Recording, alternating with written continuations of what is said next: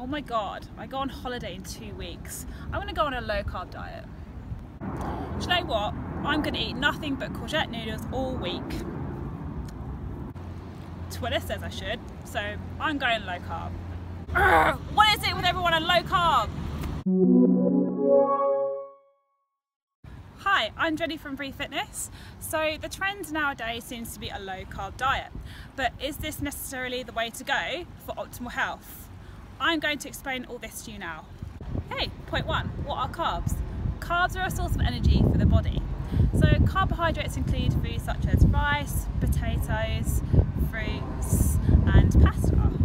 When people cut carbs, they believe that in the hope of not ingesting any sugar, their body isn't going to have any sugar to be stored as body fat. However, then the body will start to burn fat as a source of energy.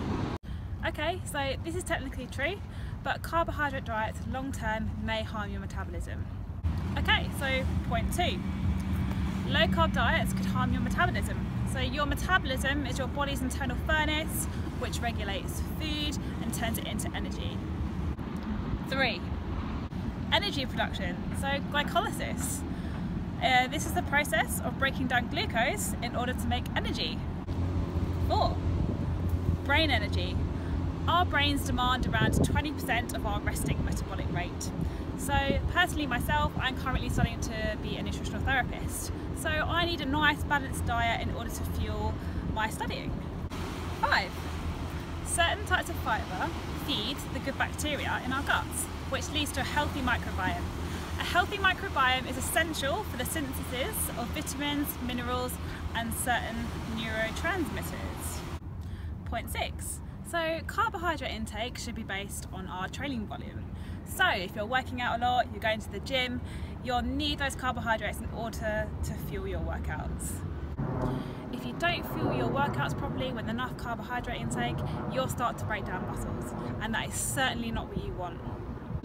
Point 7. We need carbohydrates in order to maintain blood glucose levels during exercise, and also to restore muscle glycogen levels after exercise.